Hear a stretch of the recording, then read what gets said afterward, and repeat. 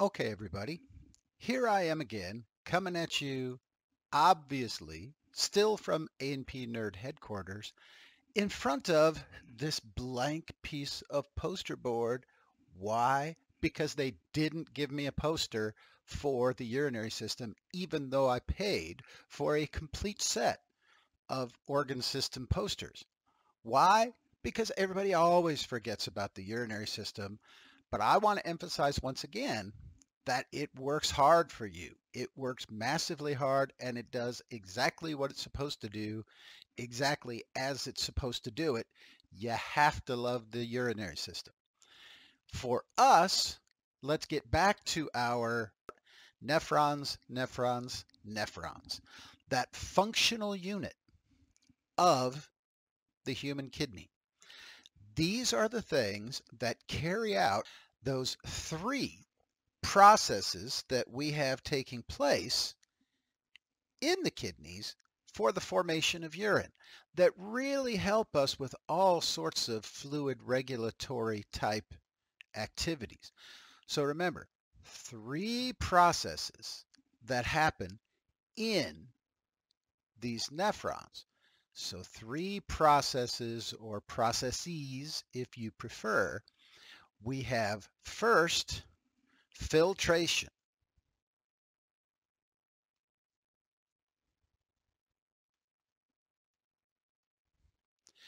Represented by capital F. Then we have reabsorption.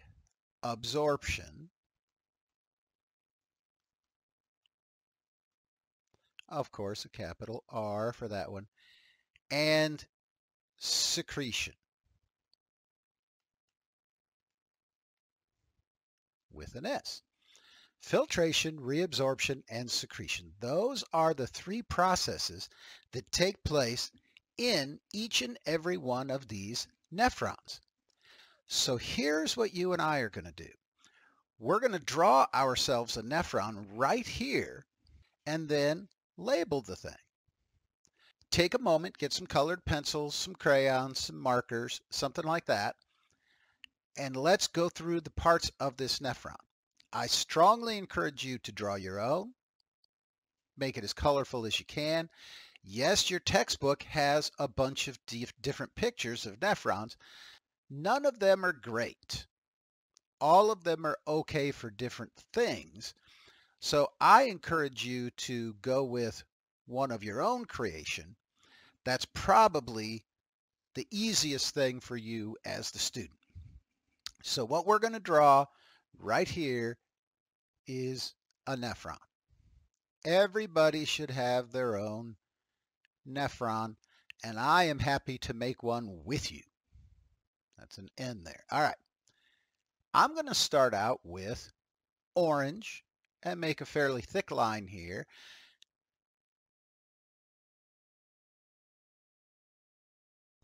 So first, I'm going to draw this thing that looks sort of like a snake.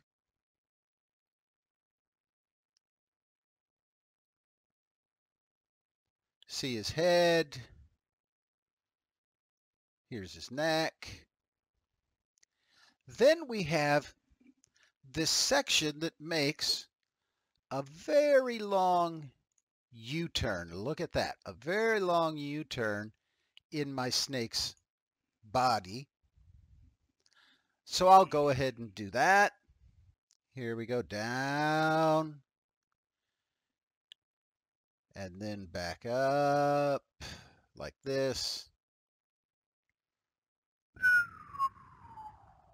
Gets a little wider on the way up. Then we get over here to what I call the snake's tail.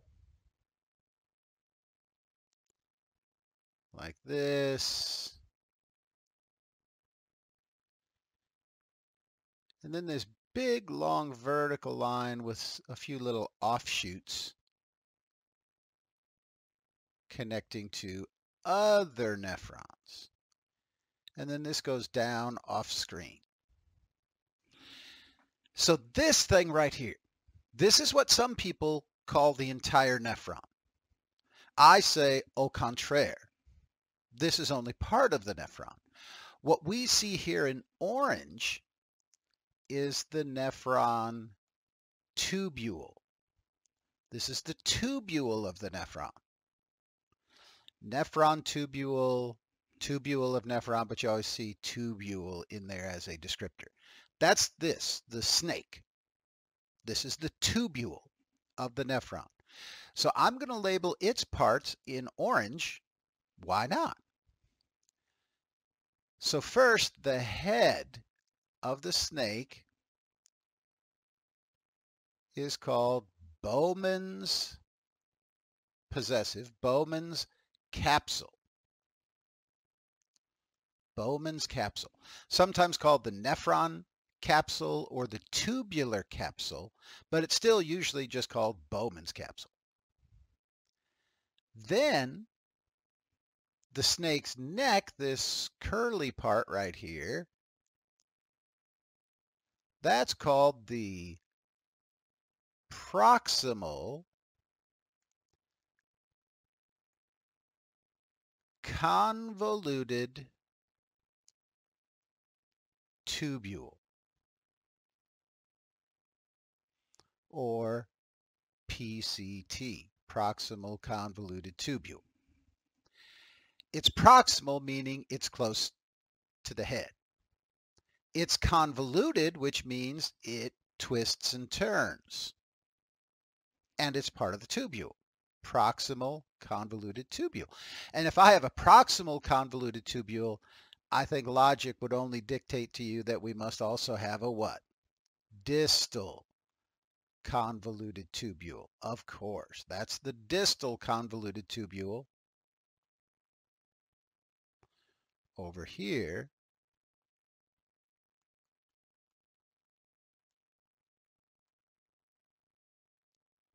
Or DCT, distal convoluted tubule, right here. And what's this big U-turn between them? This thing is called the loop. This thing is called the loop. Nephron loop is fairly common nowadays, but still we got a person's name attached here. Henle. Henle. Loop of Henle. That's this thing. The U-turn is the loop of Henle. Bowman's capsule, sometimes abbreviated BC, Bowman's capsule. Proximal convoluted tubule, loop of Henle, distal convoluted tubule, and then over here, this vertical section is called the collecting duct. This is the collecting duct of the nephron. So now we have named the parts of the nephron tubule. Bowman's capsule, proximal convoluted tubule, loop of Henle, distal convoluted tubule, and collecting duct. And you will notice that someone, namely me, made arrows in here that show you the way fluid moves through this tubule. So it worms its way through the tubule in this picture from left to right. So I'm going to put little directional arrows that show me that, like so. Then it goes into the collecting duct, joining fluid from other nephrons, like that. Nephron tubule, part of the nephron. The rest of the nephron is the blood vessels involved. The blood vessels that make up part of this nephron. You can't have a nephron that's just the tubule. It has to include the blood vessels as well, because remember, huge volumes of blood going through this thing all the time. So let's draw in some blood vessels, shall we? I'll use red. That's good size there. So first, let's make a red blood vessel. So here comes a blood vessel. It's going to go all the way across the bottom of my picture, like this.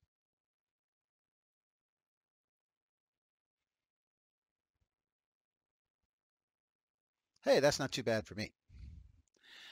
Then it's going to have a branch that goes up toward Bowman's capsule. And then it's going to turn and go right into it, like this, and then come out. Now here's what I'm going to do. Watch me. I'm going to narrow this up quite a bit as it comes out, and then stop right about there. So these are arteries. They're red, right? See that? So this one across the bottom right down here is the arcuate artery. Now you should be drawing this yourself. This one right here is the cortical radiate artery. The cortical radiate artery going into Bowman's capsule. I have the afferent arteriole going in. It's wider. Then inside, what we have right here, everybody, I'll try to draw it with a little mesh work here. This is a capillary bed. Say that again. This is a capillary bed, a capillary network. You'll see it in lab, called the glomerulus. The glomerulus. This is a capillary bed. And then coming out of Bowman's capsule, I have not the afferent arteriole, but the efferent. The efferent arteriole.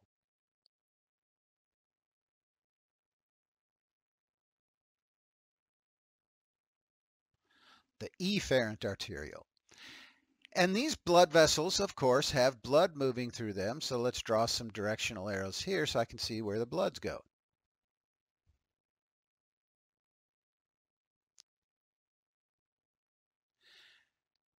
Now the two labeled blood vessels that we have,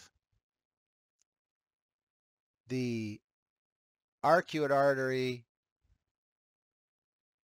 and cortical radiate that we talked about last time, blood going in, blood coming out, like this, they sort of give me an idea where I am.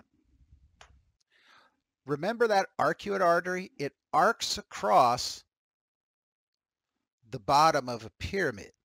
So do not put this in your picture. I'm going to repeat that. Do not put this in your picture. But just to orient you, so the bottom of a renal pyramid would be right up here somewhere, and then it would go down like that. And renal pyramids, you'll see in lab, tend to look kind of stripy, like this. Those are all collecting ducts coming from various nephrons, hundreds and thousands of nephrons. So again, I said, don't put that in your picture because I can just erase it quickly here. That tells me where I am. I'm mostly in the cortex here of the kidney. Now I need to change colors. Not red, not blue. I tend to like purple for this because that's not red nor blue. Starting right here on the afferent arteriole, I've got a blood vessel that comes out and it goes wrapping around and around this nephron tubule. This is Dwayne's artistic attempt at showing you wrapping. coiled around like this.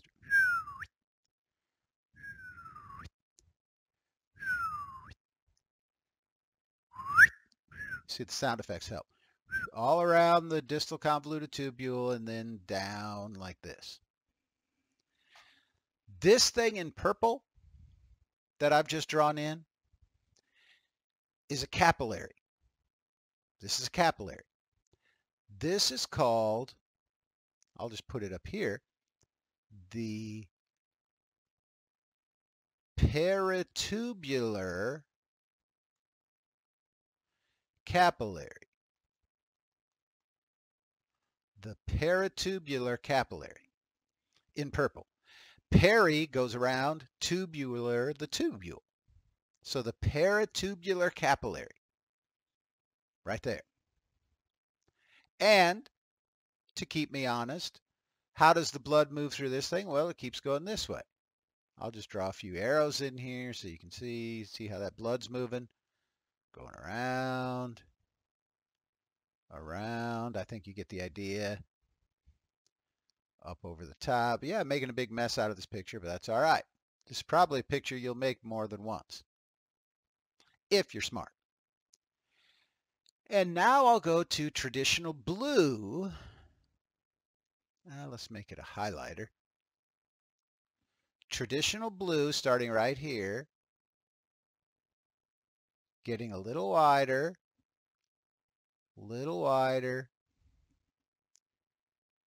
and then it joins up with a vein going the other direction.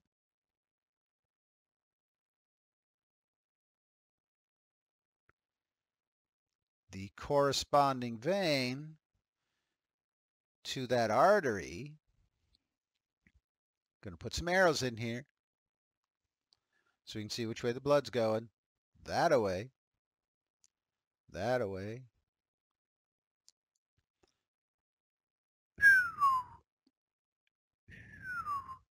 And it continues down here. And I guess I should make them meet up like this. Good. Let's label these. If this red one is the arcuate artery, well then this blue one would be the arcuate vein. And if this one shooting up is the cortical radiate artery, this one shooting down would be the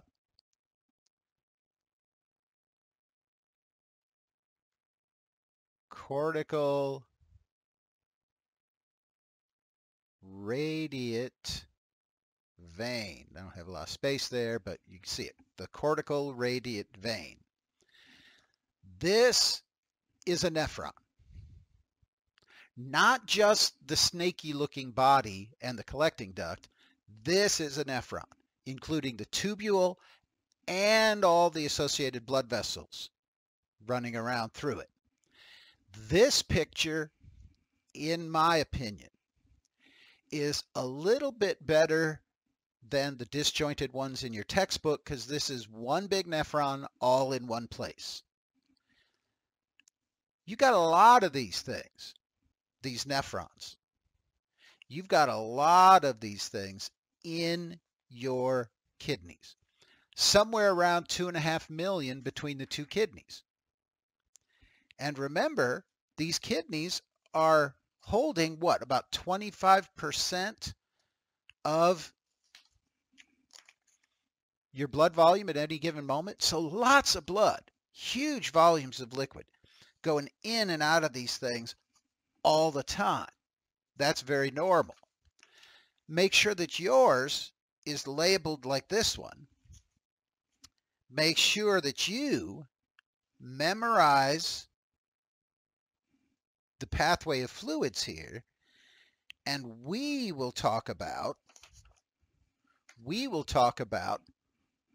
how these three processes play in this particular structure. So these nephrons may be 2.5, 2.6 million between the two kidneys. So over 1 million in each kidney.